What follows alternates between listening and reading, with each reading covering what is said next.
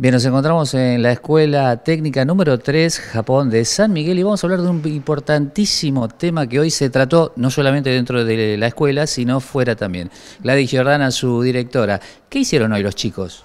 Hola, ¿cómo estás? Me encuentro acompañada por mi vicedirectora, Verónica Varela, y bueno, junto a ella fuimos a hacer una marcha de concientización a San Miguel, a donde los chicos repartieron volantes hechos por ellos mismos.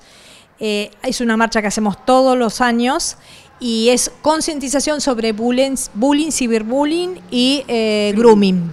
Bien, algo importantísimo porque los chicos están muy desprotegidos cuando se sientan detrás de una computadora, uno no sabe, y aún así en las aulas también, ¿no? Sí, es un tema sumamente importante. Nosotros también hacemos charlas con los padres, concientizando la importancia, no de la palabra control que no nos gusta, sino de la supervisión de lo que ellos están mirando y con quién se están conectando. Bien, paso contigo.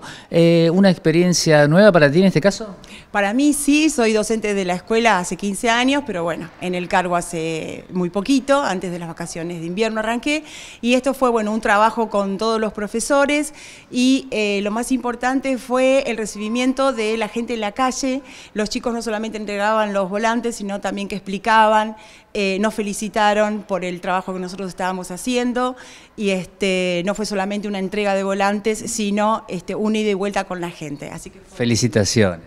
Bueno, muy amable. Bueno, vuelvo contigo. La escuela sigue teniendo muchas actividades también, ¿verdad? Sí, lo que se viene es no solamente el Día del Estudiante, por supuesto, es el festejo que se hace todos los años, sino también las exposiciones, que este año se dividen en Expo Aula por un lado y Expo Taller, digamos la parte de Expo Técnica, por el otro, porque es tanta la cantidad de la producción que lo tenemos que separar.